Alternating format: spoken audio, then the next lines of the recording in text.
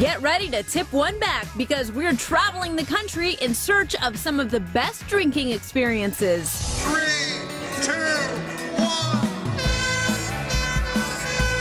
We'll get a running start in California at the Beta Breakers race. It's weird, and you'll see things that you'll never see anywhere else. That's what San Francisco is all about. It's definitely a little weird. Thousands dress up in costumes and run from the bay to the beach. Technically, alcohol is banned until you reach the finish line, but it's definitely allowed at the Finish Line Festival afterwards. And people keep coming back every year. This is my 5th year. This will be our 8th year.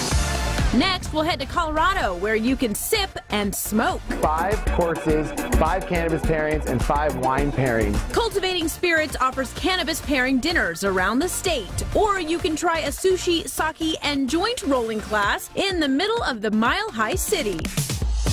For our next drinking adventure, we'll turn from the big city to a town of 1 in Manawi, Nebraska.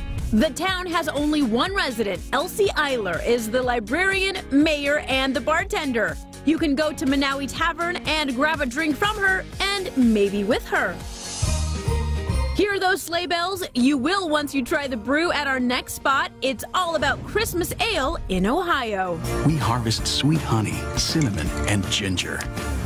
We hustle and bustle and work till it's right, and then place our label upon it with pride. Great Lakes Brewing Company makes this brew that sells out so quickly it has people lining up to stock up their fridge. And for our final drinking adventure, we're headed south to Florida and Epcot. Welcome to Canada. Hi, I'm Thomas from Cornwall. And I'm Caitlin from Devon. Cheers from the UK. You can travel the globe at Epcot's World Showcase, but that's not all. You can also drink around the world.